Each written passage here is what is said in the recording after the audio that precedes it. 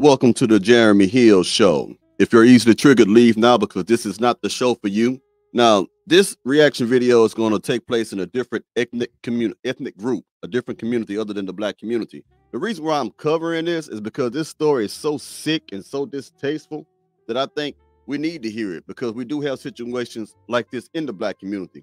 I'm talking about incestual relationships, incest, stepfathers desiring their stepdaughters, even though they're not blood related, but still are desiring in them. And the thing is, one of these women, this particular woman that we're going to watch, she has a OnlyFans account where she's doing all type of pleasurable acts to men, getting nasty, tooting it up, and her stepfather is a bigger subscriber, bigger supporter, and she didn't know till later. So let's go ahead and get into this story. You tell me what you think about this, ladies and gentlemen. Here we go. Things, and she also had a very specific username. Me have with my partner for 2 months. I ruined my mum's marriage. So when I first started my website, I had this customer who was my #1 customer, bought every single thing that I sent him. He was pretty much a follower since the beginning. We would talk every day. He made custom requests, very, very specific things. And he also had a very specific username on the website. Now, the very specific requests are sexual acts. Touch yourself, do this, do that. Keep up. It's funny. 2 months in, this person had spent around 2,000 Australian dollars on the site. And I had... Before I continue, I did the math. $2,000 in Australian money, when it comes to the US money, that's precisely $1,291.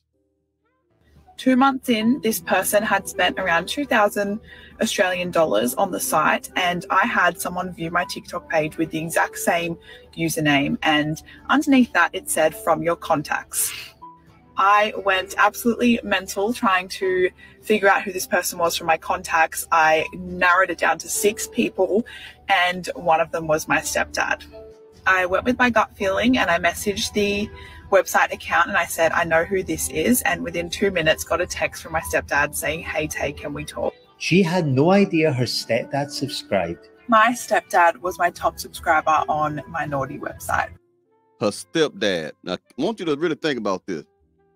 This woman who called the stepdad daddy, her mother's husband, has been secretly lusting for his stepdaughter, which is not uncommon because in the Black community, this happens too, where the stepfathers mess with the stepdaughter, and sometimes it's not against their will. There are some stepdaughters who want to do that, who have done that in cases where you have cousins who get their own booty. It's just what it is. But this is a sickening thing. This is very sick. Now, I know what you're all thinking. Oh, stepdad fantasy, could have made content from it, blah, blah, blah. This man had been in my life since I was 11 years old and spent $2,000 on custom content, every single video that I sent out. When I caught him, he denied it to all of his friends, and obviously my mum got rid of him straight away. But yeah, if you want to talk about family trauma, my stepdad watched me have with my partner for 2 months. Think about this now. Her stepdad watched her have sexual relations with whoever she was doing it with for 2 months. This man has been around her since she was 11 years old. Probably was a pervert then, probably wanted her then at 11 years old. Now, I said this is not uncommon. You don't believe me? I got something to challenge you with. You know Pinky, the porn star? Her daddy watched her little flicks, a little thing she do when she records it, when he's locked up in prison. She has even admitted that herself. If you don't want to believe me, go look it up yourself. So this is not uncommon, but it still is sick. What type of flesh and blood parent or adoptive parent, meaning stepfather, stepmother, whatever, wants to see the stepdaughter or stepson sleeping with somebody else? Who wants to do that? With my partner for 2 months. Here is the custom content that my stepdad was requesting on my naughty site. We messaged every single day on the website, and he would make requests almost every single day.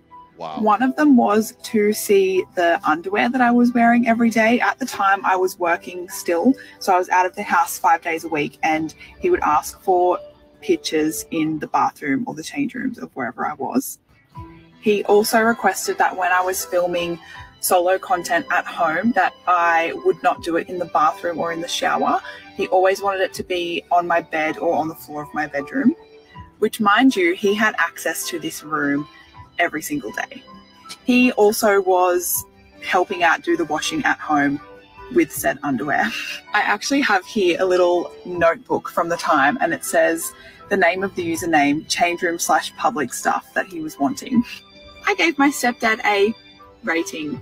If you have been following along my TikToks, my stepdad was subscribed to my spicy website, and we talked every single day. And one time when I was doing a promo for a $10 rating, he sent back a pic and I rated it for him.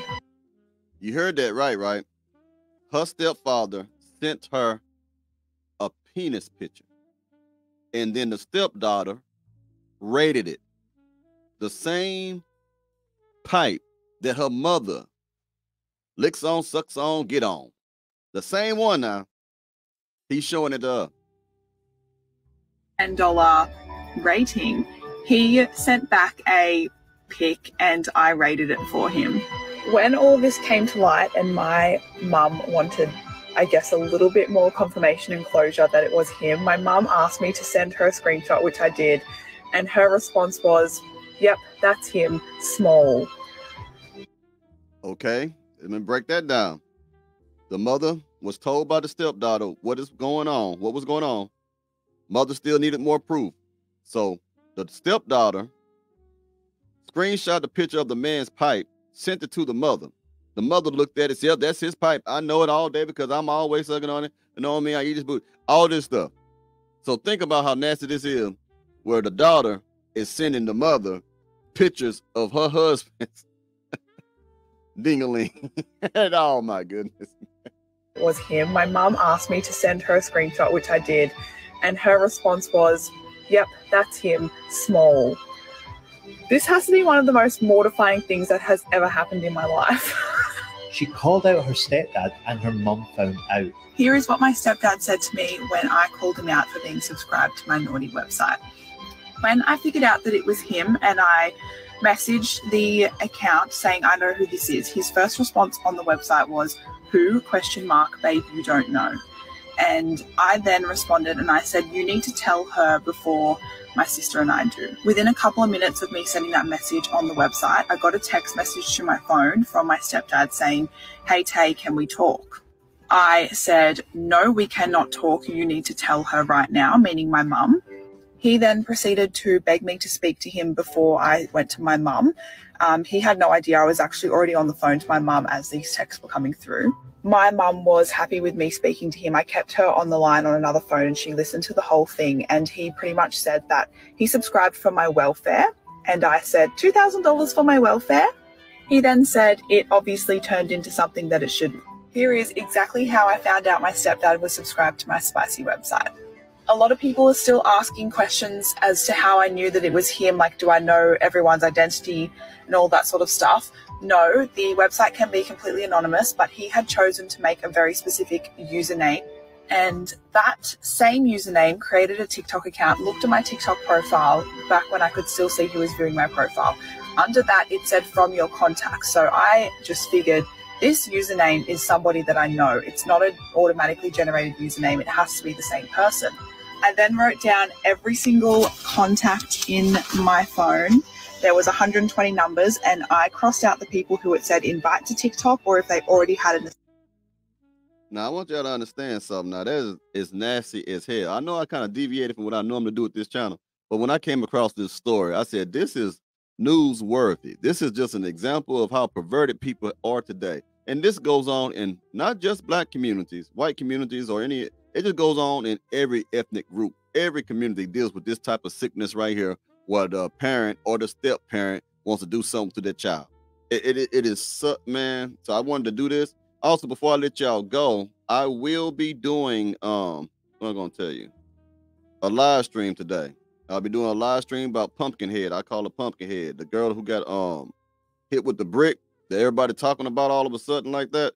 I'm gonna give you I'm gonna do something different. I'm gonna do a reaction video, but I'm gonna do a live reaction video. I never do those. So y'all are more than welcome to chime in and tell me what you think during the reaction video about Pumpkinhead. See if y'all don't know what it is. When I grew up in the gangs and stuff like that, when they used to violate, when you violated and they put their hands on you for a violation, there was a slang called Pumpkinhead, meaning that your head got all knotted up and swelled up like a pumpkin.